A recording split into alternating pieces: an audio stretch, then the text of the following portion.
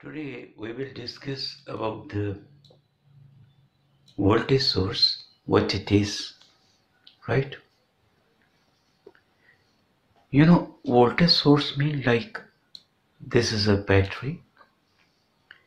Battery is a source of voltage because it provides us some voltage, maybe of any value.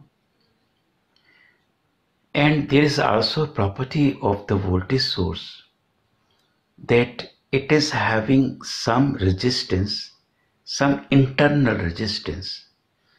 There is some resistance which is the internal part of the voltage source. And if it is a freshly prepared battery, then its internal resistance will be very, very less. And if it is used, then internal resistance becomes high.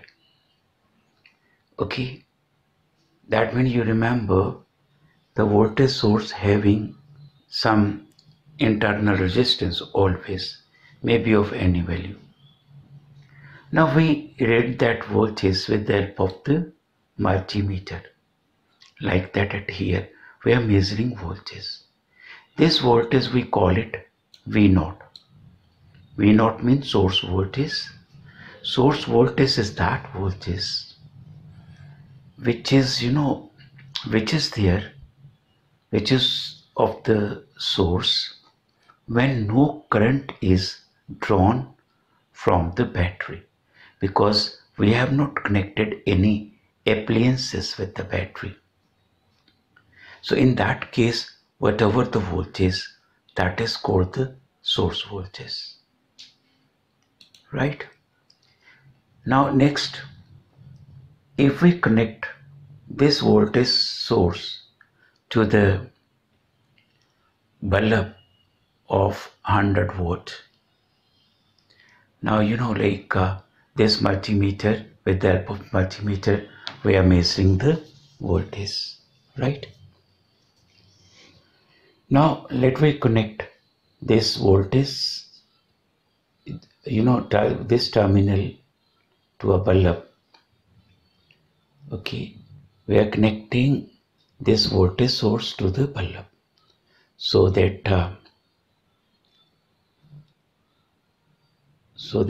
the filaments will heat up then and it will give the light. Now what happened now? Now in this case, if you again measure the voltage of the multimeter, now it will be different from the previous value because the current starts flowing, and because of the current flowing, there is some voltage develops across the internal resistance of the battery. So that's why the voltage here will differ from the V0, source voltage. Okay. And again remember, this voltage is called VT, terminal voltage. So you measure this voltage, it will be different now. Now you connect this voltage source to the heater. Heater is so like 2000 watt. 2000 watt means it draws more current. When it draws more current, now what will happen?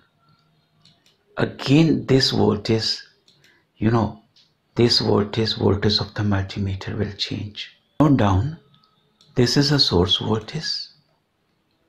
This resistance is the internal part of the voltage source. We have not connected it externally, right? And voltage at here is VT, which is the terminal voltage. And if no current drawn, like between the 2 points, it is the infinite resistance. Nothing is connected between the 2 points. If nothing connected, that means infinite resistance. In that case, terminal voltage will be equal to the source voltage.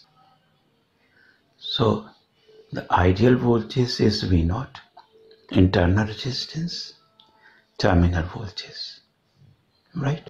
The potential difference between the terminal of the battery is Vt decreases as the current supplied by the battery increases.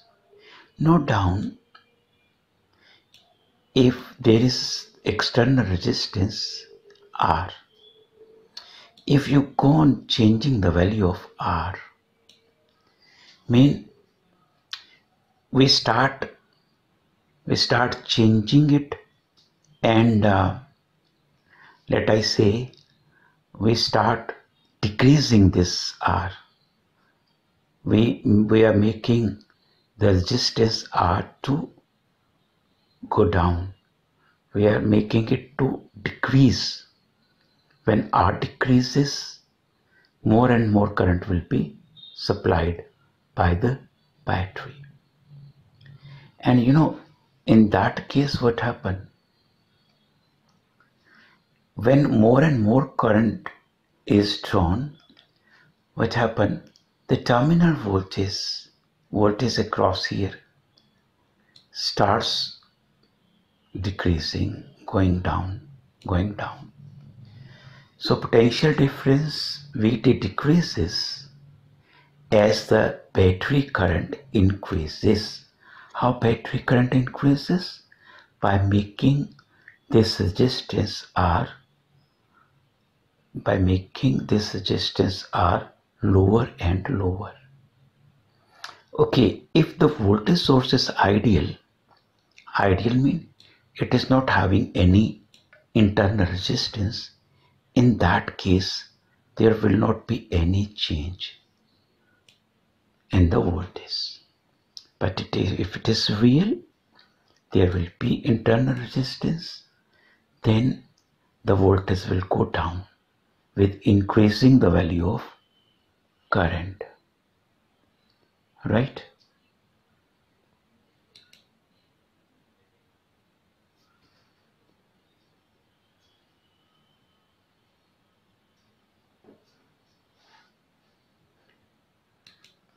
And one thing noted down here, I'm taking the parameter as current. Okay, when more and more current drawn, then terminal voltage goes down. So battery increases. This is due to why it happens, because with increasing current, more and more voltage will set up across the internal resistance. When more and more voltage set up across internal resistance, then here the voltage will decrease. Okay.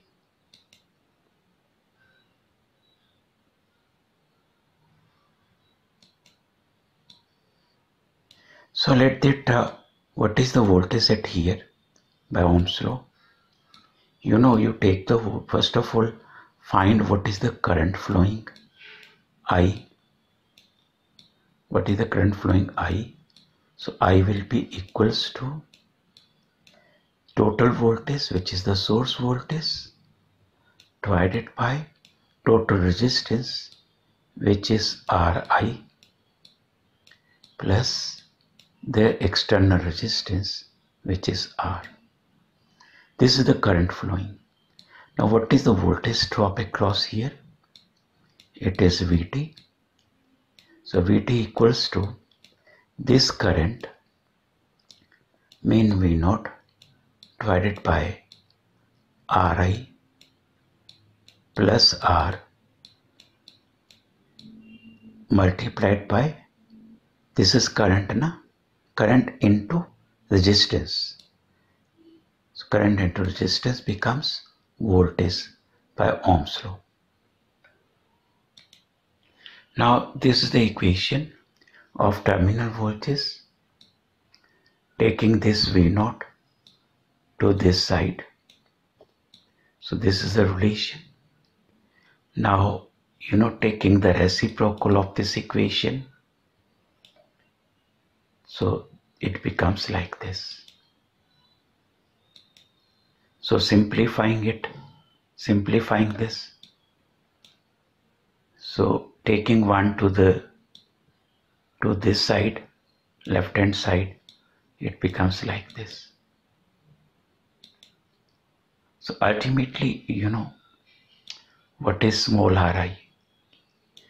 So small ri is this factor into r. R is taking along the left hand side.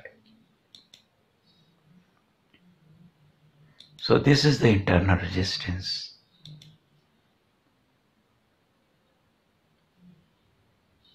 So the internal resistance formula tells us internal resistance is V0 upon Vt minus 1 into capital R. Okay. So Vt is related with R. Okay. If R is less for freshly prepared battery, then Vt will be more. Okay. Because R and Vt, they are inverse. If R is less, then Vt will be more. And if R is large, used cell, the Vt will become less. There will be much change in the terminal voltage.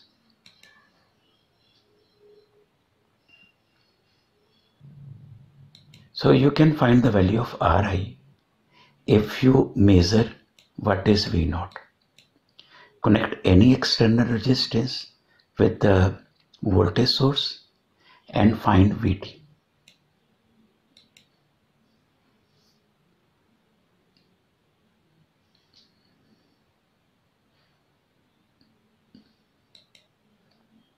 So this is the value of Ri.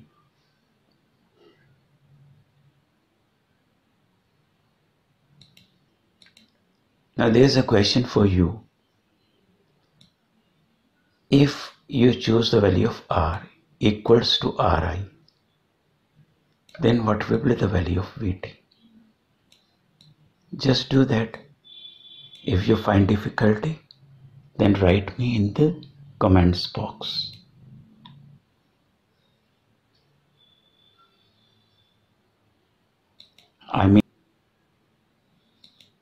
Now what we are doing, this is the equation. We are dividing each term by V0. So we have this equation. Now you just compare this equation with the straight line equation. Y equals to mx plus c. M is the slope, c is the intercept.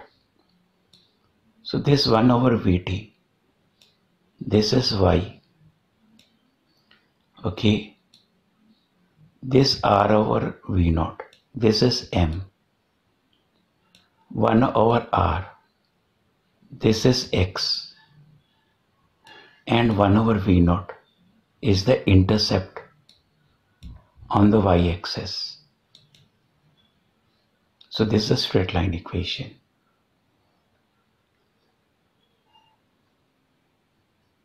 So if we plot, then it will be a straight line.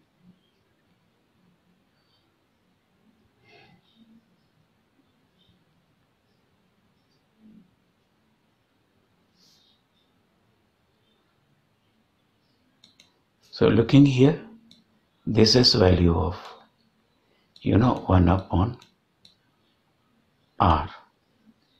You mean that this is increasing. That means r is decreasing. So what is this? This is the terminal voltage.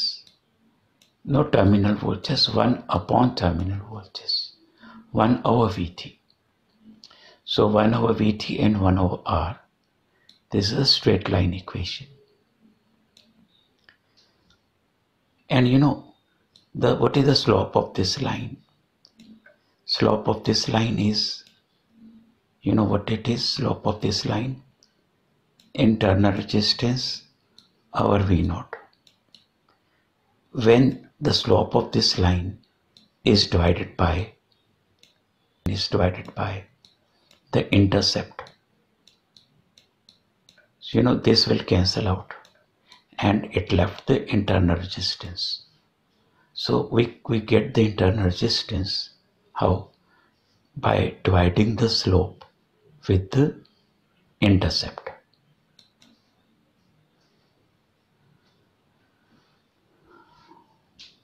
Now we have a freshly prepared 9-volt battery. Now you see the data. What we are doing, decreasing the value of resistance.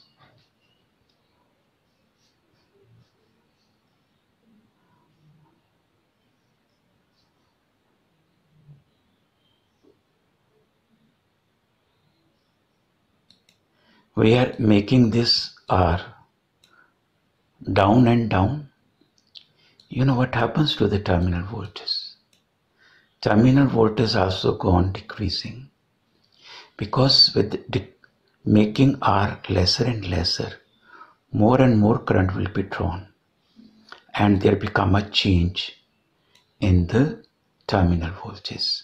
More and more change in the terminal voltage. Maximum change with infinity and 47 ohm is 9.27 and 8.40. Note down this change and this change for freshly prepared battery of 9 volt.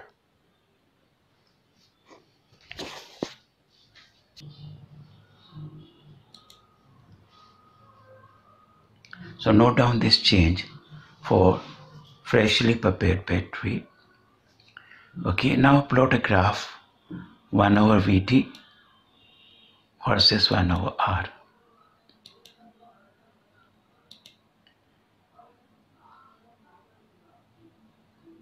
So this is 1 over Vt, here at this side 1 over R. So this slope is very less. Slope is very less mean internal resistance is very less. Now there are some parameters. Our V0, the source voltage is this much. Internal resistance, we have found it from the previous graph. This is the value of internal resistance. Now if we put external resistance very, very small, approximately near to zero, not infinity, and not infinity means we have connected R, but of course very, very less. Very less means more current. So that means maximum current drawn will be approximately, choose R very less, like 0.1 ohm. Then this is small Ri. Then divide the voltage by the total resistance. Then it becomes the maximum current drawn. Now let we take another example, used battery. Used battery already, for infinity, the terminal voltage is 7.32, it is less. And now gone, now we're going down, we are making it lesser and lesser, the external resistor. And what happened? Terminal voltage changing, decreasing. And again we are reaching to 47. For infinity it is 7.32. For 47 it is 3.55. Notice that how much change is. So this change is very large as compared to the freshly prepared battery. So this is very important. Again we draw a graph between 1 over Vt and 1 over R. So now this slope is greater than the previous slope. So what it shows that? This shows that very important information. This is for, this is for freshly prepared, this is used, and compare the two. This exercise for you, just comparing the two, and you find that was the conclusion. Okay, what's the conclusion of it? Now for the used battery, what is V0, what is I max, and what is internal resistance? You compare it with the previous one. Okay, and you'll get very important information. Now this is a comparison. So new battery having this source voltage, old battery less, new battery less internal resistance, used battery more, max current, new battery very good, this is bad.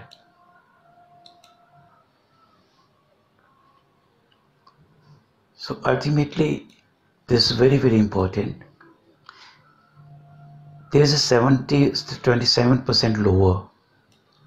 You know what? This voltage is 27% lower. But internal resistance is 5 times. This is 5 times as high as this value. And maximum current is only, this current is 1/6 with this value. So there's a large change, with the old battery. So old battery is not good.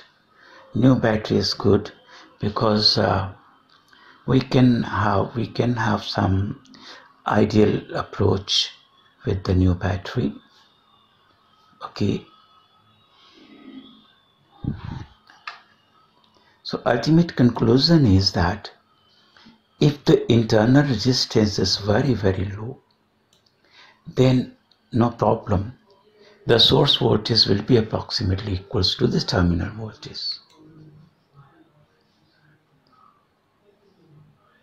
Right? Thank you very much.